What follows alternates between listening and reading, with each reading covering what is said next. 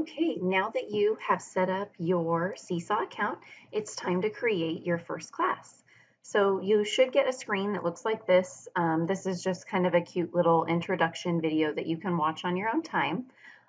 What you're going to want to click is create your first class. You'll get a screen that looks like this. Now you're going to have two options. If you are using Google Classroom with your students, this is an easy option to import your students from Google.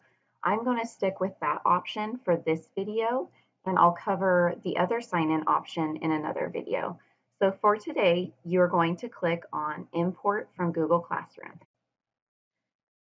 After you select that student rostering option, you're going to sign into your Google account if you're not already. What it's going to do is it's going to pull up all of your Google Classrooms that you're currently using. So if you want to set up a class for more than one class, you can select more than one option at this point. So if you have different subject areas or you are teaching more than one class, you can do that. So what you'll do is select the class that you want to import. It's going to ask you what grade you are teaching. So let's just pretend I'm teaching first grade with this class. So I'll select first grade. If you don't have a grade level or you have a mixed grade level, you can choose other, just so you know. Okay, so I'm going to go with first grade. I'm going to click import classes.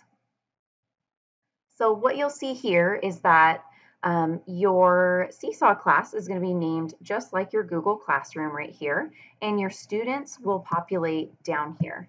So you can see I have some of our lovely other Tectosas here as my students.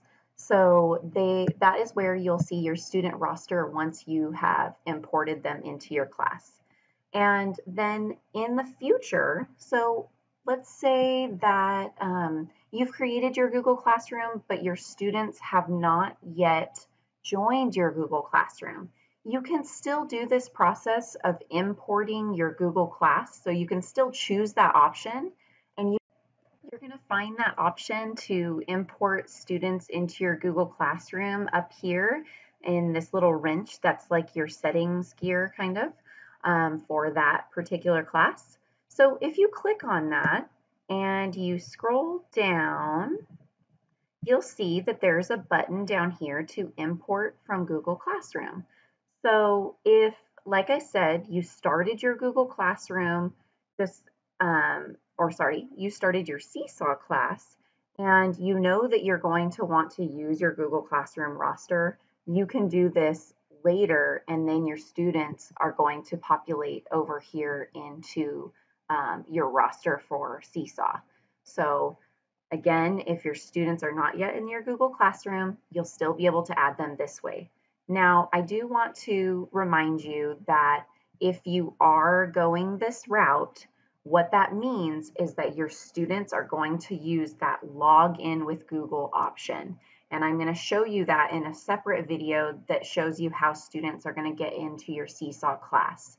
This video was just to show you what that import from Google Classroom looks like.